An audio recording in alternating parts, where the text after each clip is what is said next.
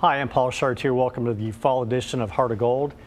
From OWL, Opportunity for Work and Learning, David Boggs and Margaret Cornelison. Welcome. Thank you. You've been on before. I have. You've got that TV face and all ready to go. I'm glad we've had you on before. OWL, Opportunity for Work and Learning. For the people that don't know what that is, David, tell them what OWL is and what you all do. Thank you, Paul, and thank you for having us on again. You're welcome.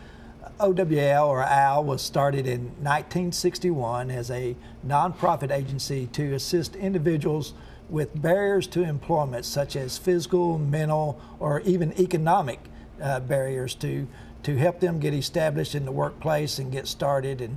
And since that time, we've had over 20,000 people go through our program, and it just keeps growing and expanding every year, and we look forward to sharing some of our new opportunities with you tonight. Well, we've got plenty of time to do it. In the last year, about how many people have gone through OWL that you've helped? Well, we actually have about 250 people a year that go through our programming. Our emphasis, for the most part, is job training. However, there's other programs where individuals come to us for maybe a vocational evaluation or just some temporary employment, work adjustment, or other reasons to come to our facilities for a short time. Not everybody comes for long-term employment. And Mark, you're out there in the field making things happen. Is it difficult for you to tell the story about OWL if people don't know? And how do you tell the story that they think, yeah, this is a great cause, we need to help them? Usually you just start by asking them about them, tell me about you. And then very quickly you'll learn about their needs or their interest, and then you can bring up OWL, talk about the things we do.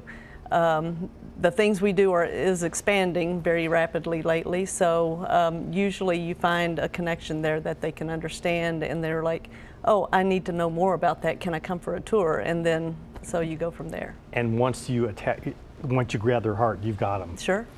The core of what OWL is or was, and you said it's expanding, what was it, and now what's it becoming? Well, when it first started, it was strictly a facility where people with physical or mental disabilities or barriers came, and it was their employment site.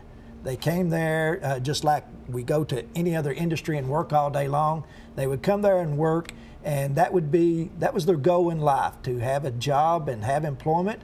And so once they were there as long as they decided to be employed. And over the years, it segued to now the whole main emphasis is employment training, and then they can work there within our manufacturing environment, or they can go out into the workforce, into various positions within our communities. If OWL is not around as a stepping stone to get from where they were to where they want to be, where's the safety net?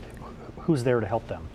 Well, there's resources in Lexington, but the things that we do at OWL isn't just, it's not a social service where they're getting what they need today. Yes. What we do is prepare people for their futures to make sure that they can live a sustaining life the same as we do, being contributing members of society, learning the importance of volunteerism, as well as working and paying taxes and all of those things. So we are the safety net. If we don't exist, there isn't a safety net. Your building is off of Newtown Pike. Correct. Tell people the magic that happens inside there. What jobs do they do? I know you bid on jobs. People don't give you contracts. No. You earn them. Yes. So what kinds of things and what companies do you help with? We competitively bid on all the jobs that we do in-house. Right now we're doing work for 30 different companies. We do projects for Cintas. We do projects for Schneider Electric, Train, Webasto, Neogen. Several of the major manufacturing groups here in Central Kentucky we do work for. And I know with the evolving economy, things are changing to more technology. I know you did some things with Lexmark, IBM years ago with their printers, but you've got to stay in the forefront of what's happening, otherwise you're not going to get the contracts. Absolutely, yeah. As far as our manufacturing plant goes, it's grown, and we've realized the necessity, well, I guess we've always known the necessity of making sure that we have lots of contracts, but that's just one piece of what we do. At OWL, we have in the AL Center, the Rehab Center, we've expanded our services, our programs. We have several new programs I'd like to talk about. One is for youth that are out of school, either between 16 and 24. And that program has allowed us to not only take referrals from lots of different areas and different means, but to provide more services. It's not just about job placement. I know traditionally that's what we're known for, but in this program we can help them with career counseling and exploration, job exploration, really learning what they want to do as they become adults, and helping them along the way to kind of adjust to being an adult and different responsibilities, that type of thing. And how many people are involved in that program right now? Right now we have 9. It's a new program. Brand new, right. Brand new. We have 9. We can take 20. But the follow-up with that is pretty lengthy, so we always want to take more than what we're being paid to take, just so that we can have the numbers that we need to show that we're doing good work and that we're helping people become successful. So that's one new program. We also have a program for reentry, and it's for anybody 18 or over who has been out of work for a while and they need help getting back into the workforce, whether it's just fear of stepping back into it, or disability or injury, or it could even be incarceration, or whatever the case may be. They need help going back to work. We provide one of 2 training programs, either a customer service representative certification program or a forklift certification program. And once they complete one or the other program, then we would do job placement with them as well. We also help them with the life skills along the way, that type of thing. And that's a brand new program as well. I think we have maybe 6 in that program. We've had several do our customer service training program, and we have several getting ready to do the forklift training program in that, so we're really excited about that one as well. We also have a contract with the SNAP Employment and Training Program, and SNAP is Supplemental Nutrition Assistance Program, food stamps, what most people know it by. But it's to help those individuals that are required to do a work program to actually have the services they need and the training and the skill sets to become self-sufficient, so that they can come off the benefit roll and be able to take care of themselves in the future. So. And that program is getting ready to expand come October 1.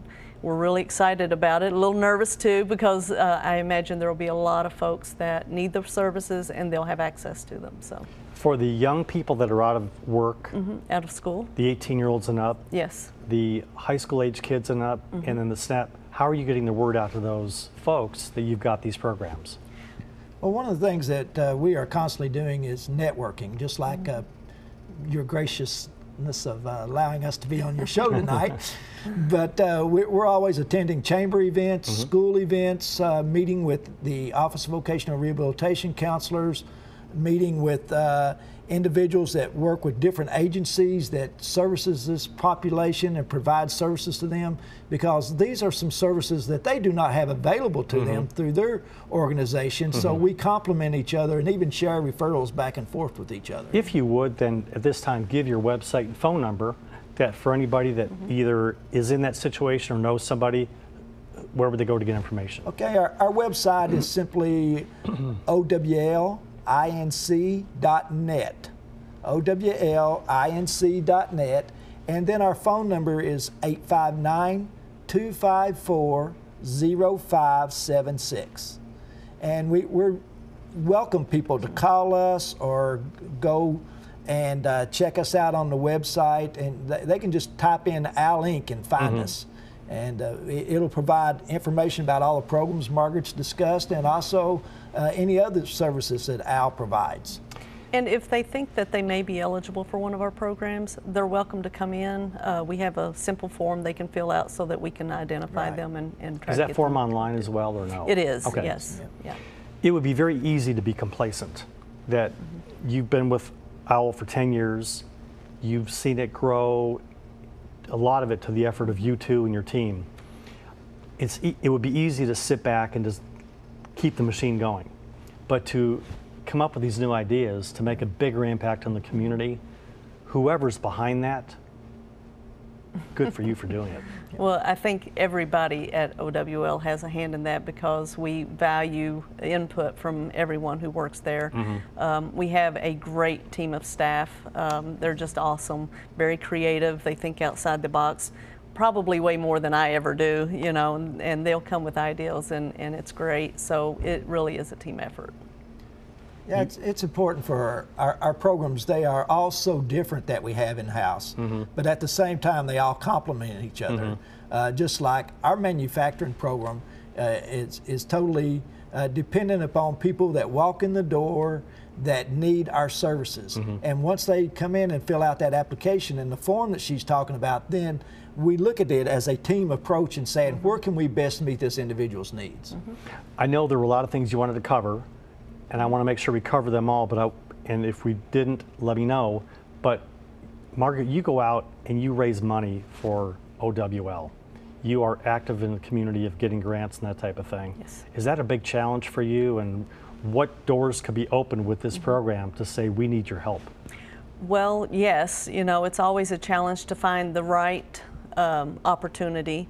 There's lots of grants and contracts and things like that out there, but they typically have a very specific thing that they're looking for to serve or to support. And so that is a challenge. It's a challenge when you find one, getting it completed and submitted on time with all those other job duties you have. But really just getting the word out about who we are and where we're at. Even though we've been here since 1961, every day I hear somebody say, oh, I didn't know you existed. So really just sharing the word about us and coming and taking a tour, learning the good work that we're doing. We work really hard, and our successes show. We have some fantastic, successful stories that we've gotten to enjoy lately, and so just getting the word out. Give the website and phone number one more time, and I want to ask you if that woman is still there. Yes, our website is www.owlinc.net. Is the elderly lady still there? Sally. Yes, Miss Sally is still How old working. is she? I'm not allowed to tell women's age. Is she over 75? She's older than you. Yeah. That's old. She's older than 75.